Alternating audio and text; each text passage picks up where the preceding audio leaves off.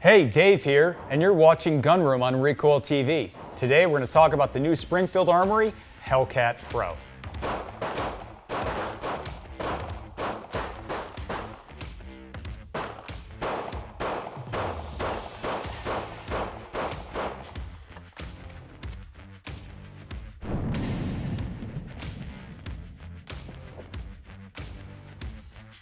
Springfield Armory entered the stagger stack revolution with the original Hellcat a couple of years ago, and they've been consistently bringing out new models and versions. And of course, the latest is the Pro. They look very similar, and indeed they are.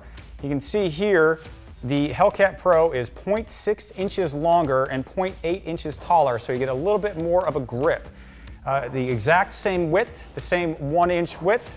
And now let's see what you get with this longer grip and frame.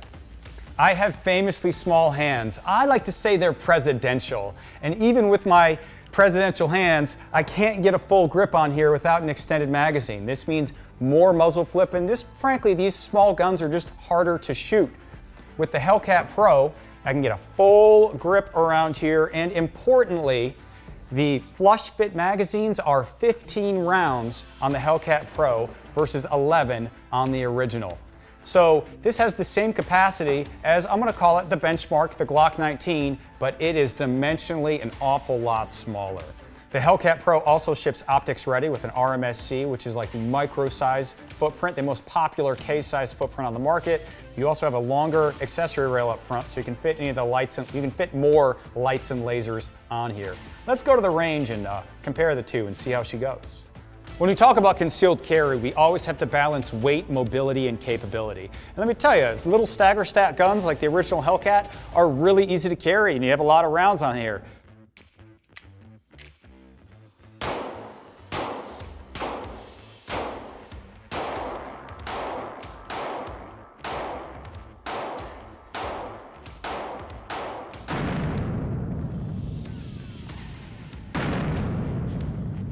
However, the Hellcat Pro, man, 15+1 total Goldilocks zone pistol.